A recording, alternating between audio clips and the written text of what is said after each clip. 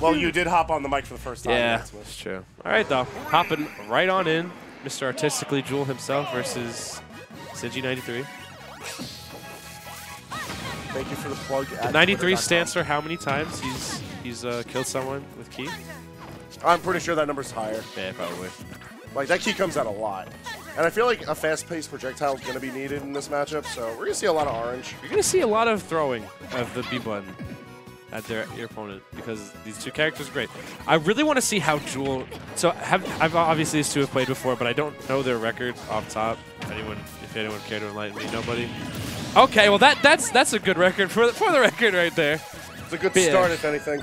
Jewel has always been known as a very cerebral player, and what I mean is that his management of his situational awareness coupled with how technical he is really makes him a force to be reckoned with. So I really want to see how he navigates around Sinji's game plan. Sinji's like a puzzle, honestly. As a player, you have to solve the puzzle before you can fight Sinji. I feel like part of this matchup is actually going to be Sinji figuring out the puzzle of fighting Jewel. Yeah. Because, like, Sinji's more patient style of trap setting, it works. Like, it keeps him afloat in sets. It keeps him bugged in matchups where people aren't as experienced. But, like, Jewel's also on the trap as well, though. It's a jigsaw puzzle, one-player game versus 4D chess. That's right. There you go. And also, I believe Robin's projectiles that she needs come out quicker than the projectiles that Sinji needs to get his major startups. So that's gonna be another thing he's gonna have to navigate around. It's like it's basically an arms race, this entire set. Well, one important thing that's in this set we've seen multiple times already is that the bonus fruit don't really care for any of Robin's projectiles. In fact, Pac-Man as a whole does not care for any of these projectiles. No. So, Hydrant is his boy. And honestly, the fruit too. The fruit eats projectiles pretty nicely as well. That's what I'm saying. It's just like Thunder for a hit confirm into an aerial, L Thunder to extend an edge guard, or for once, Arc Fire just being good just for occupying space. Oh wow, actually burning Sinji, but unfortunately not having the aerial drift to make it back though. That's weird. I don't think that can happen. I hate when I see like gross ass interactions like that between these two because like you're gonna be seeing a lot of them for sure. They already don't play their characters as intended. Mind you, they play them better than expected. But like both these guys are also like Sinji's definitely within the top two, and Jewel is I think the best Robin in the game right now. So if there's any way to play these characters, these two are kind of paving the way. They're masters of their crafts, but because of that, when they pave the way to success, you start seeing the ugly side of Smash. Great text by Jewel. His reaction time is very nice. And that, he's just going to say no. Not going to do it quite yet, though. Dramatic finish being a notable out. Wow, he actually spaced the arc fire to go over the ledge. It just kind of fell off. Jewel knows the spacing really, really well. Of course. I love Jewel playing Sinji's own game on him. Sinji likes to throw Ki a lot when his opponents are messing around with the Hydrant. So Jewel's trying to do a similar thing where Sinji was about to do one of his setups. Gentleman's kills. A good tactician has nothing to fear. There's so many layers to how this set's got to go. Yeah, this is, what'd you say? It's 40 chess versus a jigsaw puzzle. Yeah. Who can solve the puzzle first before the other person beats them in chess? That actually be a fun thing I'd love to watch. Have you ever seen 40 chess? I actually wouldn't. Well, people playing 40 chess, like who can win first? Like the two win conditions are solving the jigsaw puzzle or winning the 40 chess. No, the win condition's solving it while winning. No. I need more. I need more power. Not about trypophobia over here. What? What'd you say? Not about having. You know in Monsters Inc., the guy with all the eyes on his body? Yes. That's what I was trying to do. Okay, EA. EA. Thunder. Robin doing a great weather forecast right there. Now doing it in Spanish. All right, Final Destination for the pick in stage 2. And, like, I feel like this isn't actually going to change much. If anything, this is going to make Jewel's job easier. Yeah. This is a really good stage for Jewel. I know this is Sinji's best stage, though. I know we've seen him go into it time and time again, so I guess he just wants less real estate to navigate in terms of like platforms and stuff like that. But honestly, I really don't feel like that was what was doing it. Whoa! That was insane! Don't litter. That was crazy! Save you. Did he know that was going to happen? He's been doing that a couple of times. Dude, he's crazy. He's been aggressively moving in ways that, like, he knows the item is going to fly out over Robin's shoulder. Like, acts as a hit confirm. This man's a genius. Look at all of the crap that's just in front of Sinji when he's trying to block. Like, honestly, it's almost like we're watching Tetris while making comparisons to puzzles. And Sinji's struggling to get rid of the garbage pieces. Oof. Okay, not gonna quite. Yeah, it like I said, it's an arms race, and Jewel has been able to consistently win with the plethora of tools. Pac-Man really only has, you know, if Jewel keeps wrecking the hydrant, Sinji really only has one avenue for punishes, and that's the fruit. But Jewel has his book, his sword, his spells, so he's already beating out Sinji in the arms race by having just more avenues to punish. He doesn't even have to. He doesn't have to solve the puzzle. My man just can keep playing 4D chess on him. Solve it away. I feel like it's Sinji now who needs to figure out an option. And he does. So this is a very unique situation for Sinji where he doesn't have the option of slowing things down. No. Because the more that he slows down, the more that Jewel's able to just tighten his zone. And the more that we see the zone get tightened, the easier it is for Jewel to come in with 11 at aerial. I love how Jewel's not just approaching at all.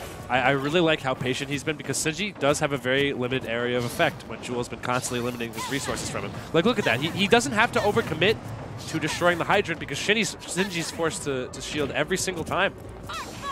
So it's not like Sinji can punish him for beating up the hydrant anyway. Wow. Jewel's a nut, bro. He bounced. Bounce. And now he can trap Sinji hit the ledge.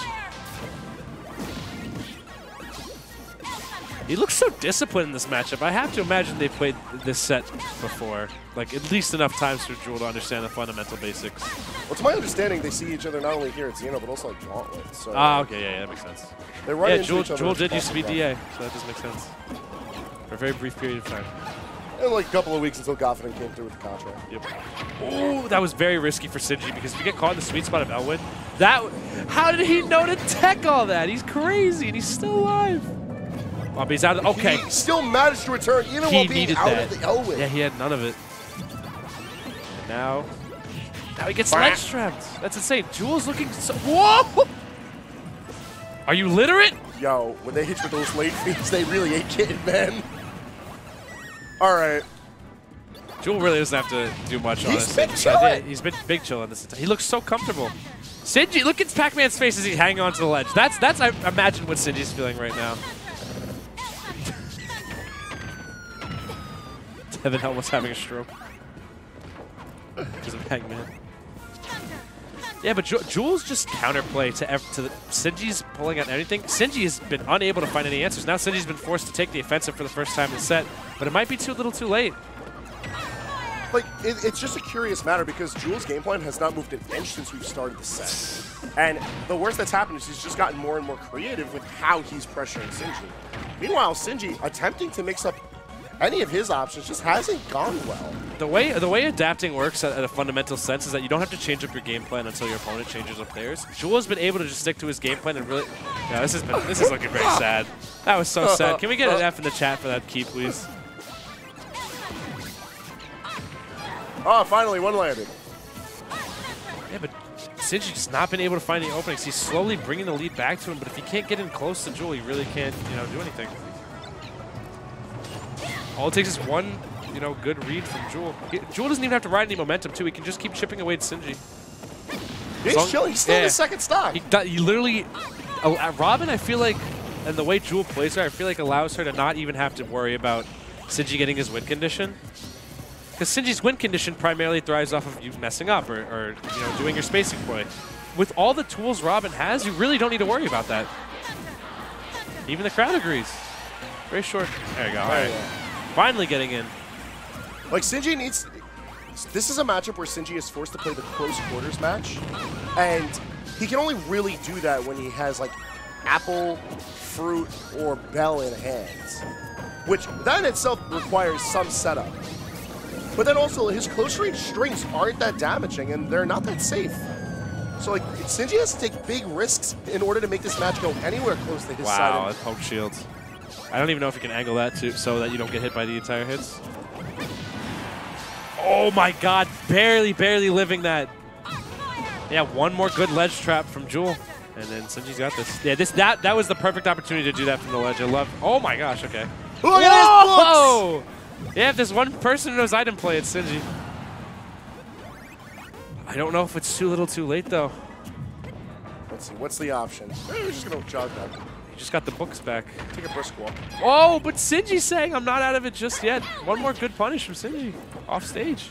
I don't know, man. Sinji still got some work ahead of him. It's not out of the realm of possibility for him to net the game. But Jewel has not made this easy for him by any stretch of the imagination. Oh my gosh, that was crazy. Yo. Yeah, Jewel showing he's not about to let this lead go. That's it, yeah, dash tech. Yep. Just textbook by Jewel, just breaking Sinji down and forcing him to fundamentally just change his playstyle. That was insane. I'm impressed every time I watch Jewel step up to play, since he's so good on his toes. I feel like this was an especially impressive set for Jewel because, like, it's one thing to see his like wacky movement, his really good item play. But seeing him slow it down and break someone down is like something else. Like, we saw him do what Sinji does to other good players, where Sinji uses like such an abstract approach to limiting options and completely suffocating his opponents. Here, Jewel turned the tables a complete 180 and did the same to him. Bonus Fruit had no impact on this set. Fire Hydrant used more effectively against Sinji than with Sinji. And, like, quite frankly, Sinji seemed lost on how to approach the matchup. Yeah, okay. Yeah, back to the drawing board for Sinji as he approaches. He needs one more set to get him to top 8. But seems he got Venia versus Mr. E coming up next. Snake versus the sword. This is like